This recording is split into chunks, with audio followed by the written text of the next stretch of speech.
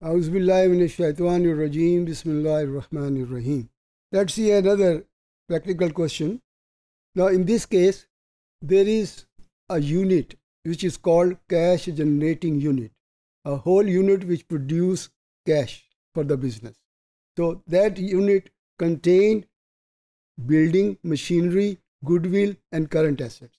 There can be many more, but here I have taken only 4.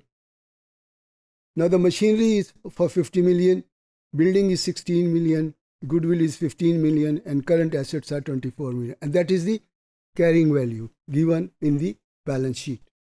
Now impairment test is carried out, which has estimated the recoverable amount to be 85 million.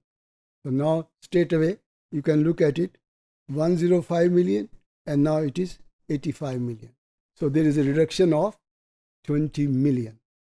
So simply, if it's one asset, just one asset, so we debit the difference of 20,000 to impairment loss and credit the additional depreciation. But the question here is, we have 1, 2, 3, 4 assets, maybe 5, 6. So we cannot do that. Allocate the impairment loss and pass necessary entry for impairment loss adjustments. Let's see how.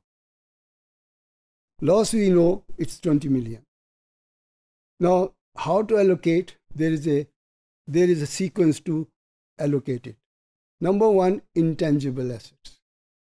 And among the intangible assets, we got the goodwill. And about the goodwill, do remember it is going to be written off once for all, and it is not going to be reversed. Secondly, we may have some intangible assets like copyrights or patent rights or franchise rights. Now those rights you can sell also. So we want to see how much we can sell for. And if there is a difference, that will also be reduced out of 20 million. But we don't have in this case. Then we have machinery, building, and current assets. So for current assets are concerned, they are normally recoverable. So that's why we are not sharing it.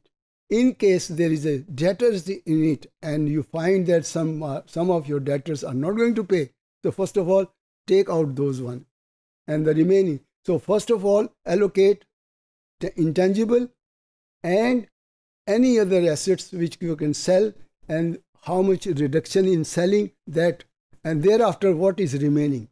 In this question particularly, you can see we have taken out the 15, so remaining 5. And remaining 5, as I said, current assets we are taking as it is, there is no reduction.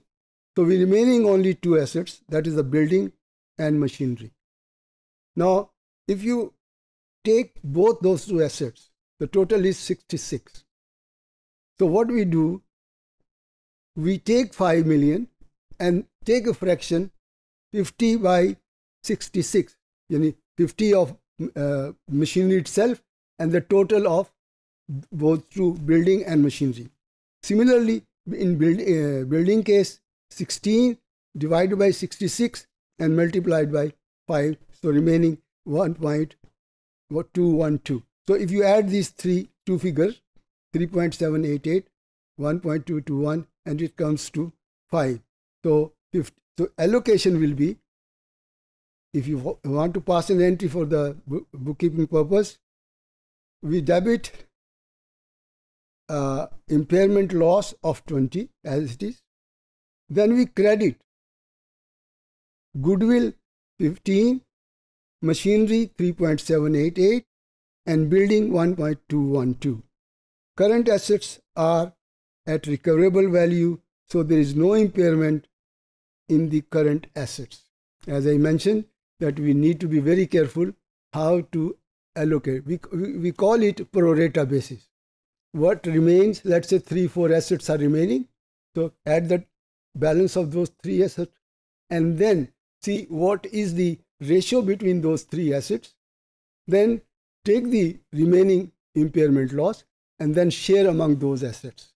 And you will see the total impairment loss is shared accordingly. Thank you very much.